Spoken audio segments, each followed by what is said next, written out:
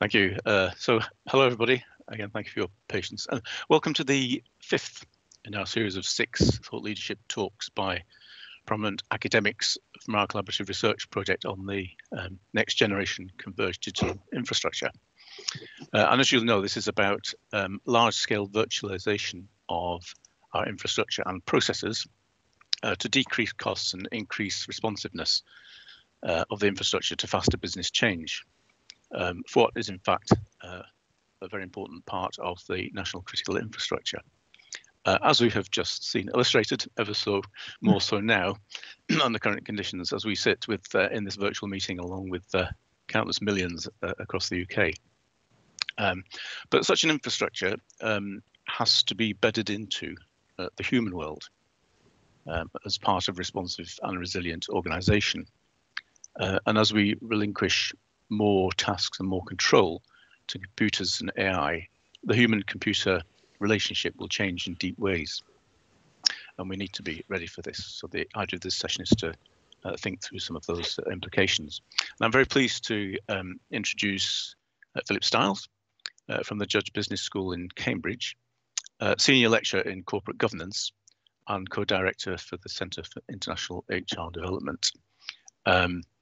And he's been looking at this area for us in the project. I'll just add that Philip is an old friend of BT, or maybe I should say a friend over many years. And so he's well familiar with the business, and we're very much looking forward to your talk, Philip. Thanks, over to you. Thanks a million. Thank you, Stephen. Thank you, Sarah, and to Paul for making this possible, and great to meet you all on the call. As Stephen said, I work at the Judge Business School, and our part of this project is to look at the organizational aspects of the introduction of new infrastructure.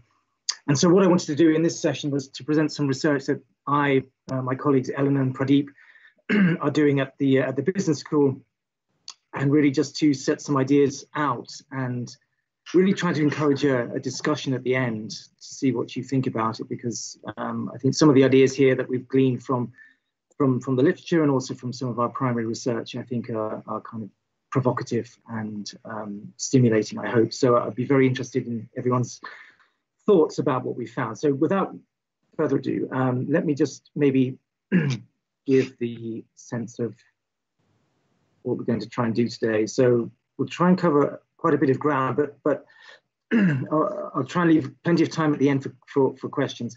As Sarah mentioned, she's going to look at chat, monitor chat. If anyone has a really burning issue or has to come in immediately on anything I say, then please do, obviously, please do. But I hope to leave some time, plenty of time at the end. So key themes, I think we're going to look at 3 broad areas. One is about technology and risk and the project itself, and look at the opportunities it presents.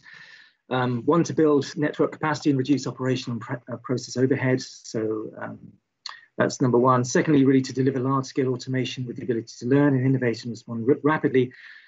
And third, to manage risk more effectively as a critical national infrastructure. And so I think, so that first chunk of things, we're looking at the area of risk, which has been one of our core areas of our research, and to see why this initiative, this new infrastructure, will actually help in terms of risk for BT. So that'll be the first thing. And then second thing, we'll look at transitioning, because obviously you could say in our parlance, this is a disruptive and obviously a discontinuous technology. And so that has big implications for the organization. And so I just want to make a few points about, first of all, the risk picture. So what is the narrative here in the organization and BT generally? Secondly, what is the architecture? So we'll take a look at the model architecture. And 6, we'll take a look at some of our research that we're looking at some use cases in industry and some thought leadership interviews with individuals, just to see where some comparisons can be made. And last but not least, we'll make some implications for BT itself in 2 particular areas. One is about culture, and the second is about training, and probably a little bit more about HR in that too. So that's the broad scope. So let me just begin, obviously, in the first area. So I guess the first thing to say, this is, I'm sure our BT colleagues recognize this diagram. so the network capability, I guess the project here is really designed to enhance the network capability. From a number of points of view, one of course about flexibility and scalability, and of course taking care of some overhead and operational processes and so on.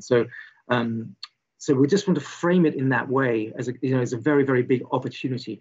And of course, but not to say that this is risk-free, obviously not. So we'll talk about some of the risks that attend this kind of move as we go through. It's a similar point would be around with automation, to think about the ability to learn and respond quickly. So I think one of the previous talks by Ning, Professor Wang, and Harris talked about intent, and we're looking at intent not only obviously from the kind of technical point of view from the network suppliers and others, but also from a very business corporate standpoint. What is BT and other organizations, what are they trying to do? What do the customers need and want, and so on? So bringing those two pictures together. And then thinking about what kind of infrastructure, how do we translate those needs, those intents, how do we put it into the infrastructure? What kind of service orchestration is needed as a result of that process? And how do we learn from this? So those sort of feedback loops on learning, how do we control the infrastructure? How do we ensure that the service portfolio is really benefiting everyone? So again, this is really just a way to set up the promise of this, and the little stethoscope on the right is really just, how do we investigate the health of the system over time, not only in its design but in its ongoing progress. And I know one of the previous talks by Ajit, my colleague at Cambridge, talked about issues around around control and around proactive and reactive maintenance and so on. So looking at health issues, of course, is a big part of this. I guess the third point really is about this project's place in critical national infrastructure, and with a project of this size and the change it entails, obviously there are risks involved given how central BT is to the CNI. And one of the quotes from the government, CNI definition, those critical elements of infrastructure, the loss of which compromises, could result in a major detrimental impact on the availability, integrity, or delivery of essential services. And so anything of this kind, of course, has a risk attached. And I think our role in the project overall is just to see where those risks are, and organizationally, what can we do about it? So that's just a little bit of just context setting. I guess maybe first provocation possibly here is, any project of this kind is a big change issue. And in our discussions in the project generally with colleagues across the universities, one of the things which has emerged, and with discussions with BT, of course, is about actually what seems to be happening, of course, is that we're moving towards a much more digital sense of the organization. And of course, a lot is talked about digital, but it obviously seems as if BT is moving very much towards being a digital organization. And that will entail quite a big shift. That's a big shift generally for any organization. On the left-hand side, you've got the traditional organization with the pyramid and the silos and so on, and everyone recognizes that. We recognize that from the university for sure. So that's very familiar to everyone. And I guess what we expect and what we see, and we'll go into some of the cases we found in a second, but is that second wheel, that second circle, if you like, about this idea that boxes and lines won't cut it anymore. Strict hierarchy won't cut it anymore. We're going to have to really be focused on action. People are going to have to work in cross-functional teams. There's going to have to be failure. People are going to have to be very flexible. Leadership is going to have to be empowering, and so on. And I think these kinds of stories, obviously these stories are familiar, and people will know these stories, I think. But I think what we find is when we go into organizations, And we'll see some data from telecoms generally on this. The story is not great. And I'd be very interested in your view about how you think BT is faring on these dimensions. But overall, the story doesn't look great. So I think organizationally, there's a set of challenges which let's take a look at what they might be. Again, briefly, you have the slides, of course, but just briefly, our methodology has been to conduct a literature review around culture and risk and technology and all sorts of things. And my colleague Eleanor has been doing a fantastic job because that literature is growing daily. So that's kind of step one. And step two, I think, has been a couple of projects with thought leaders on the one hand, and secondly with risk officers and chief technology officers on the other hand. So two separate projects, but both informing the same ideals. So those two have taken place.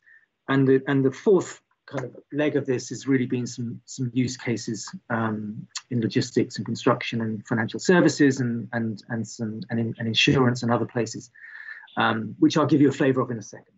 So it's been a largely qualitative piece of work to find out how people are making sense of this in organizations. Okay, so that's the first context setting piece. I think the second piece would be to think about this transition idea. So obviously BT has kind of made its bet, as it were, in this technology, and like all good companies, makes its strategic move.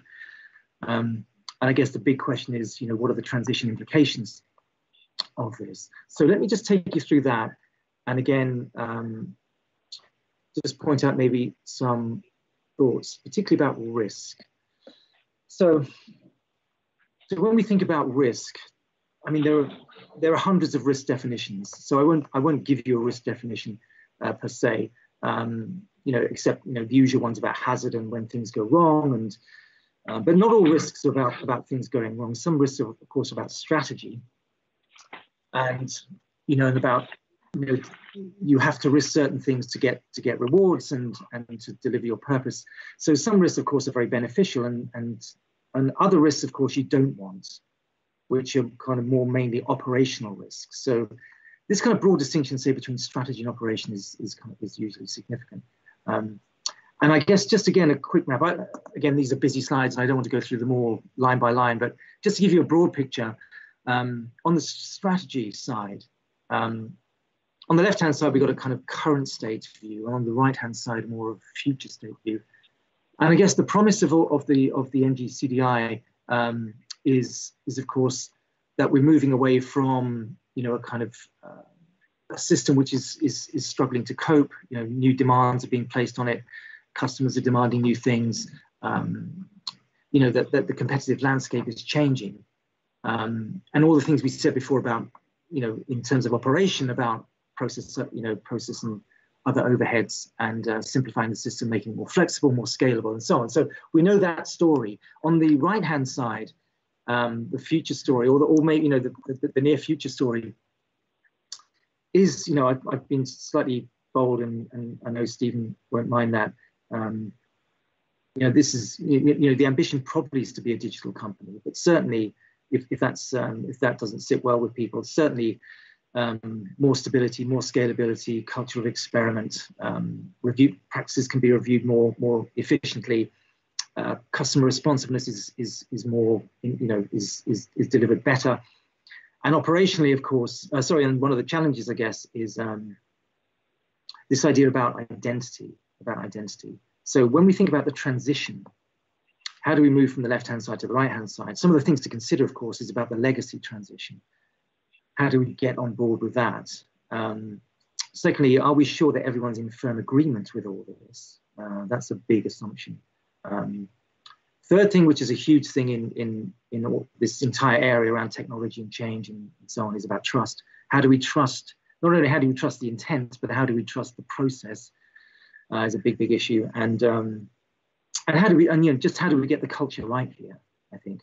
And then, of course, we have issues about skills, future skills, the right way to staff the workplace, and so on.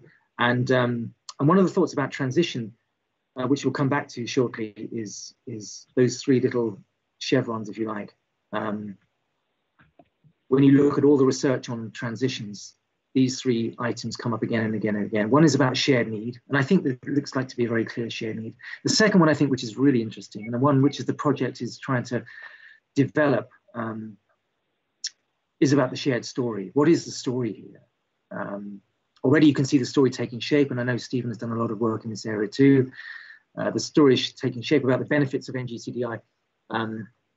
But again, organization-wide, how can that be rolled out? And last but not least, of course, is about how do we mobilize commitment towards this. So let me just jump on a second.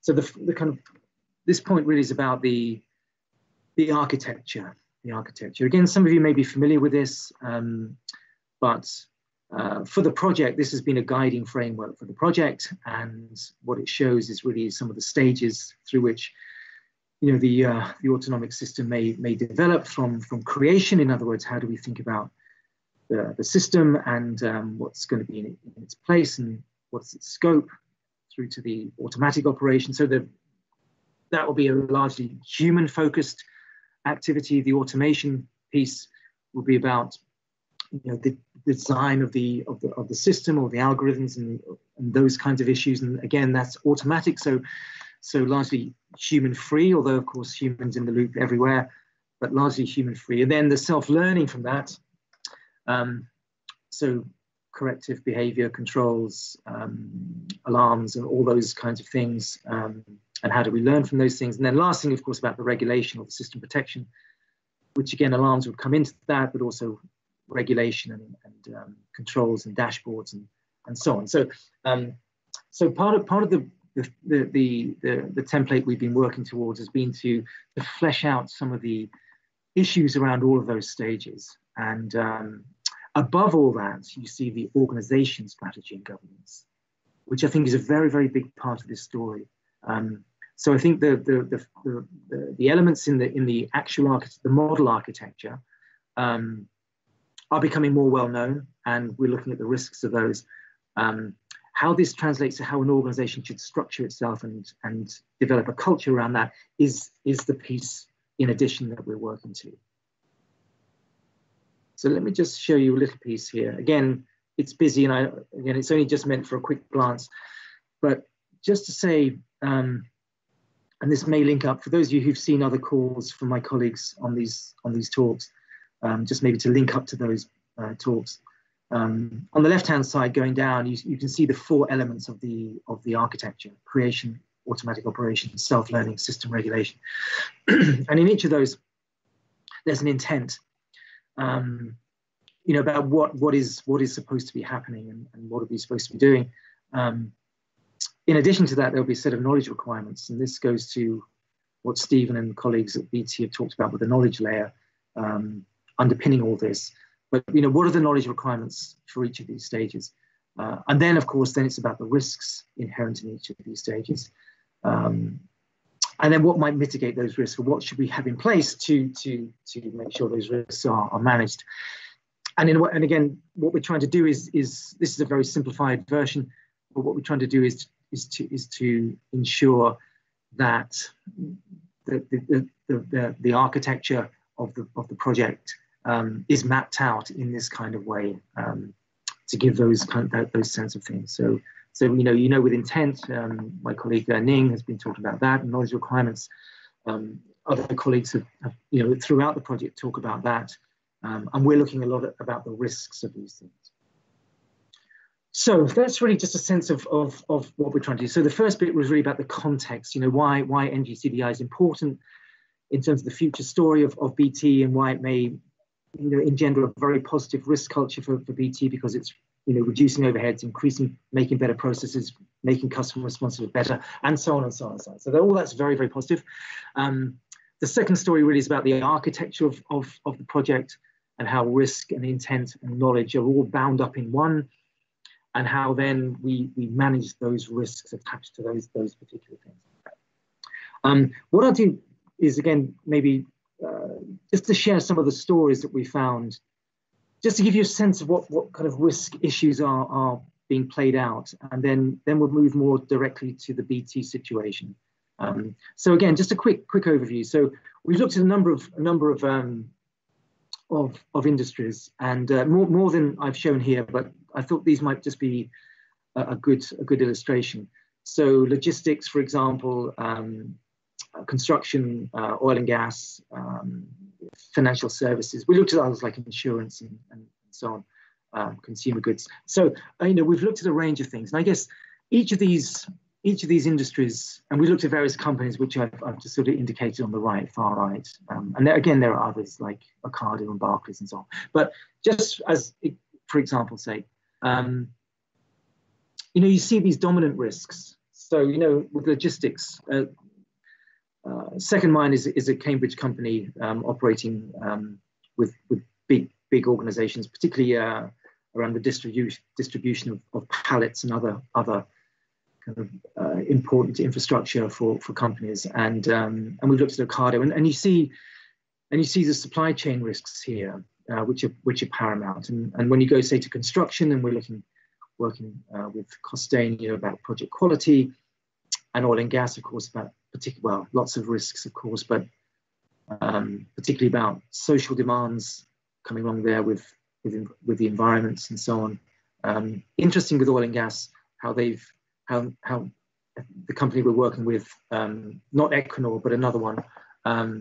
Equinor is, the Norwegian, used to be called Statoil, another organization which now has no people on its rigs in the North Sea, which is, again, maybe a story we can pick up if you're at all interested in that kind of thing, which brings its own risks, you can imagine. And last but not least, of course, financial services, which is really one of the really big progenitors of risk theory and practice. Really, that's where, if you want to see how risk is managed well, go to the financial services organizations, insurance, banking. They've done it very, very well, particularly since 2008 and the crash. So just a range of things, and I'll give you just two specific examples, perhaps. Before I do that, let me whet your appetite with the telecoms data. So there was a study done by EY. So just to bring into the telecoms sector, and maybe I'll just pause for a second here. So EY did a survey in 2019 and looked at the telecom sector, and I think they looked at 39 big telecoms companies around the world.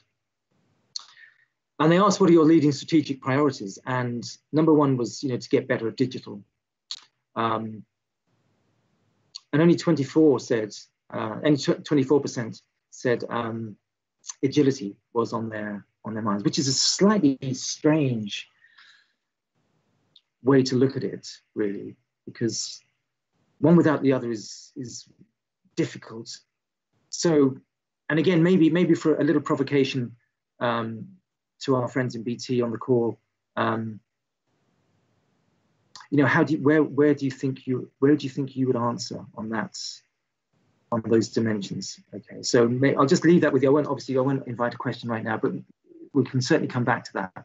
On the right-hand side is from the same survey, attitudes towards digital skills and talent. So, if that's the strategic priority, let's say, for most, how are they doing with skills and talent? And the answer is not really very well. If you look at the very far right, just this idea of is our skills here a real priority? And you can see the response. And so there's something here which suggests that telecoms should be really right up there in terms of moving towards a more digital organization and getting like digital skills and capabilities and so on. But on the face of it, again, this is not BT centric, of course. This is just a general survey. But on the face of the industry, it looks like there's work to be done. That's probably the best way to put it. So let me just move on and give you two examples from some of our companies. So example one is a construction company. Again, lots of stuff on the slide. Just to simplify it for now.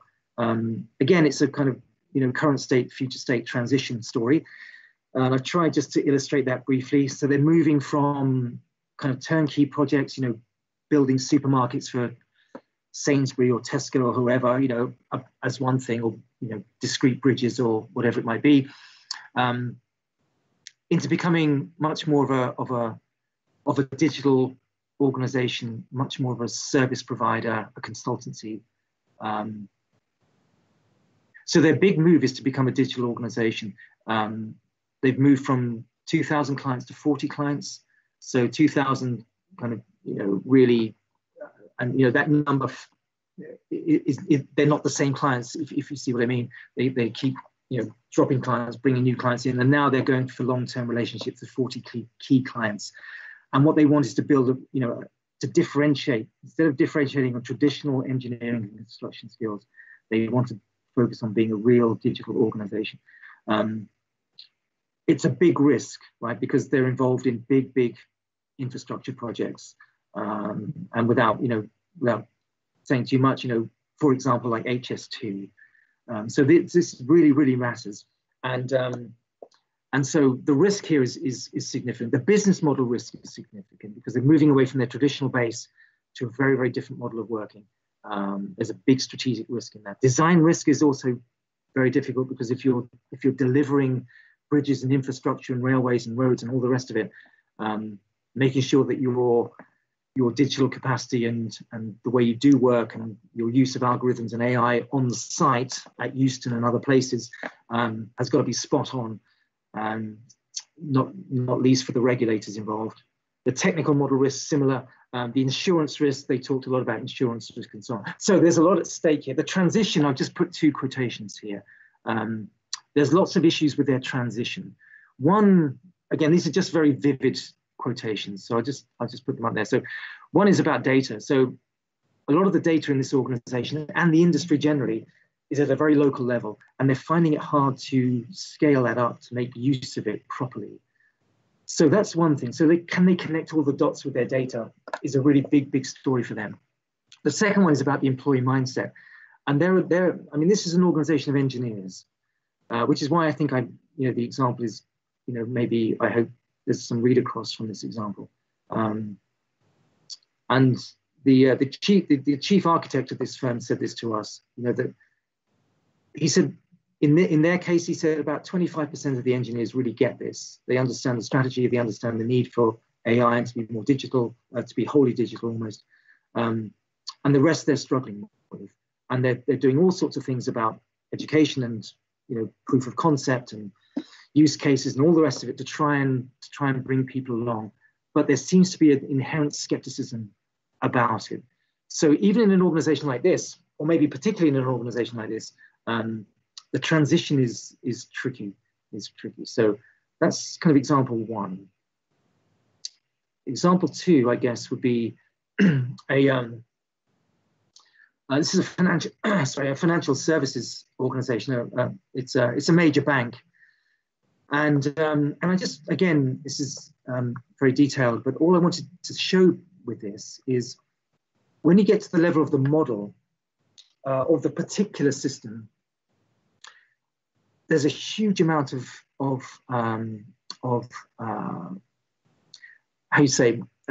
huge amounts of process around it.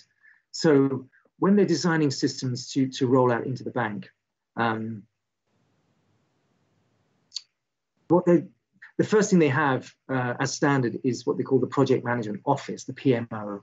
And the project management office is the office which actually supervises the project, gives the terms of reference, gives the kind of schedule in which the project should be behaved, the way it should be carried out.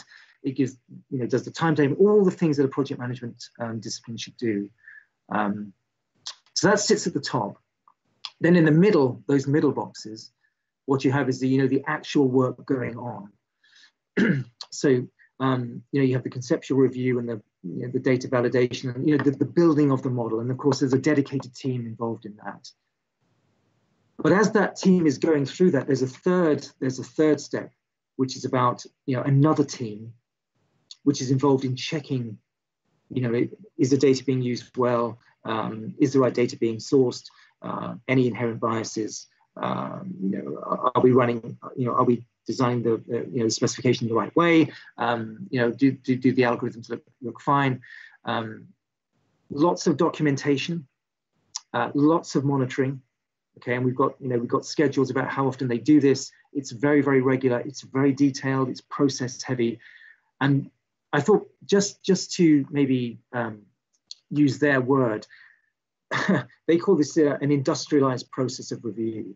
And I think that's quite an interesting word, because what it suggests is that in the design of these projects and in the design of any kind of technology in the bank,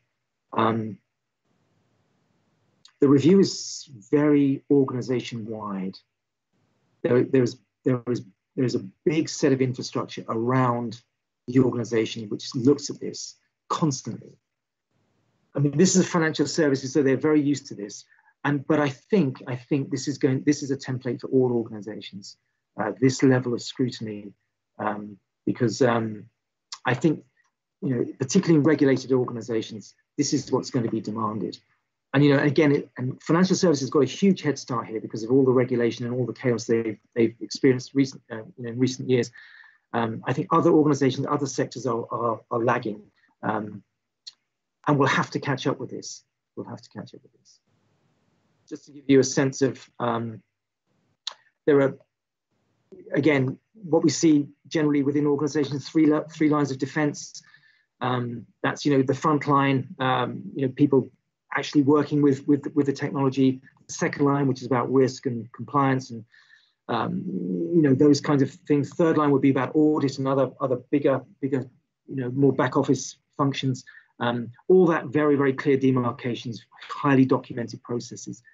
Secondly, really about the review of the risk appetite. This is really a top level issue. What risk appetite does the firm have? That's a C-suite issue. And one of the things we talk about in NG-CDI project is about the calibration. What kind of trade-offs is the company making? For example, when BT moved into television, big interesting dimension in terms of the risk appetite of the firm. Third thing, of course, about the integrated risk and compliance committee. Again, I know BT have all this in place. I'm sure that's true. What's interesting about financial services and others is just the industrialized scale of it. And last but not least, of course, external regulator. And we have some really interesting stories about how companies interact with regulators, again, on obviously a very frequent basis. All right, so last thing, and I just want to pose this. I'll just be a couple of minutes, then I'd love to hear what you think about all this. So the last thing is about culture and training. Just to come back to our diagram. So, the story of NG-CDI and the new technology is a very strong one, very positive one. There's a great narrative to be told, but it does require a transition. And obviously BT are going through that, and BT are no strangers to transitions, to say the least. So I'm sure there's huge change management capability in the organization. I know that with some of the work I've done with Stephen on compaction and other things. However, just to maybe put it out there for our questions and just to be slightly provocative. If we're going to move from the left-hand side to the right-hand side, how are we doing on this? So, for example, if we think about BT generally, is BT good at allowing people to have quick changes, flexible resources, maybe even fail sometimes? The mantra of digitalization is, fail fast and so on. Is that possible when we're talking about critical national infrastructure? I remember talking with, we had a question by Andy Reid. If BT wants to be a really agile organization, how possible is this? How possible is this? Second point, I guess, is hierarchy is less important in the right hand side in the future digital organization. But again, BT obviously carries a legacy culture, and how far can we move with that? Third point about teams, can we build teams around end-to-end accountability rather than put teams in silos? Again, with the work I've done with Stephen on compaction, we've seen self-learning teams, we've seen teams which can do this. I guess it's just a question of degree. How far are we away from that really scaling up across the whole organization? And last but not least, about the leadership model, which is really about, again, empowerment, flexibility, not the commanding heights view of leadership, but more the development of people throughout. So that's one thing I'd love to come back to. And the second thing I'd love to come back to is this. So my final slide. When we think about HR, I know we have several people from HR on the call, which I'm really happy about as well, because I think HR is really a crucial role in all this. So just three remarks, brief. I'll just briefly talk to them. So number one really is about, if we're going to move from the left-hand side to the right-hand side, we're going to have to redesign roles and responsibilities to align with those objectives. Okay, and then we have to think about what might that be. And of course, I'm sure you're already thinking about that. I know we have a colleague from working on future skills. I'm sure you're a long way down that track. I wonder where the barriers might be to that.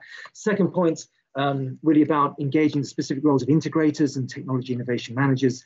Integrators have come up with it as a huge issue in the literature about people who can connect other people and who can explain and who can just link people together. And this is the problem with the construction firm. They've got a lot of technology experts and they've got a lot of traditional people, and there's not really anyone to integrate them. So that skill is particularly important. And third, and certainly not least, and the last thing I'll just say for now, is about the narrative here, because this is a huge change.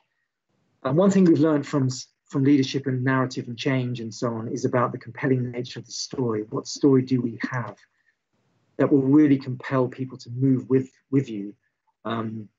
And if you want the very big picture, what is going to be the BT identity after all this happens? What sort of firm is this going to be? That's a huge question, and I don't expect us to have a big answer to that today, but I thought I'd just raise it and just leave it there. So if I could stop there, and then I think we have a little bit of time for questions, which would be wonderful. So if I could pause there. Thanks so much for your attention. Apologies if that was a very brisk run through, but I hope there were some points there which might be interesting. So let me pause, and if there are any questions, please.